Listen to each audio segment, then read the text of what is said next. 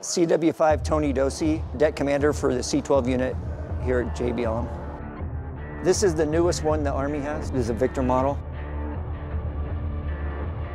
I flew Chinook helicopters for about 4 years, and then I moved to the C-23 Sherpa and did that for about 15 years. I've been doing this about 10 years now. We work for OSACOM out of Fort Belvoir, and they do VIP support throughout the theater.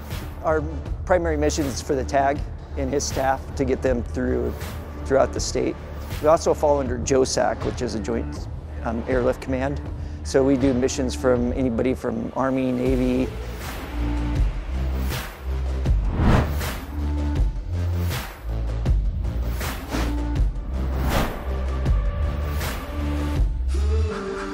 This is our new Victor model.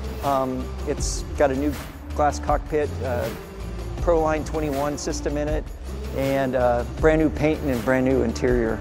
In this configuration, we can currently carry the 4 passengers here, 1 up here, 2 here, and 1 on the lav seat, so we can do 8 passengers total. I've been everywhere from up to Alaska, down to South America, and then we did the flight from Goose Bay, Canada, over to Greenland, Iceland, down through Europe, into the Middle East.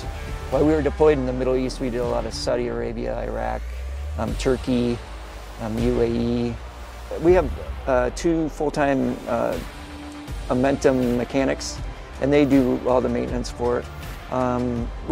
Every 200 hours they do a different phase inspection. There's 4 different phases, and like the one that's coming up is a phase 4, and they have to pull all this interior back out and inspect everything inside the aircraft.